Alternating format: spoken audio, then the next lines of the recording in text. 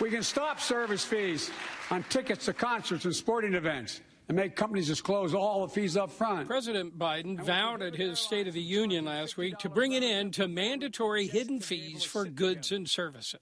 It's called the Junk Fee Prevention Act. These junk fees cost consumers billions of dollars each year and hurt vulnerable families at a time when every dollar matters. Americans are tired of being.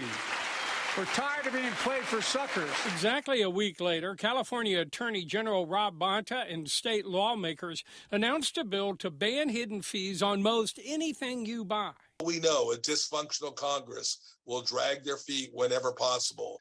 That's why we're joining the fight and helping lead the charge. Because in California, we believe that when you make a purchase, your final purchase price shouldn't be a mystery. Whether it's a hotel, the ticket broker for a special event, or the airlines who slam us with baggage fees, all of these are exorbitant and just too costly. The legislation would not ban mandatory fees, but would require companies to disclose the fees up front as part of the total price of goods and services. Lawmakers say consumers often don't find out until checkout that they must pay additional fees on top of the price, which often happens with event tickets and hotels. We're going to ban surprise resort fees. Those fees can cost up to $90 a night at hotels that aren't even resorts. We've all experienced it. You go to a website, enter the dates of your stay, pick a room for a certain price. And then at the last minute, the hotel or travel website tacks on resort or cleaning fees.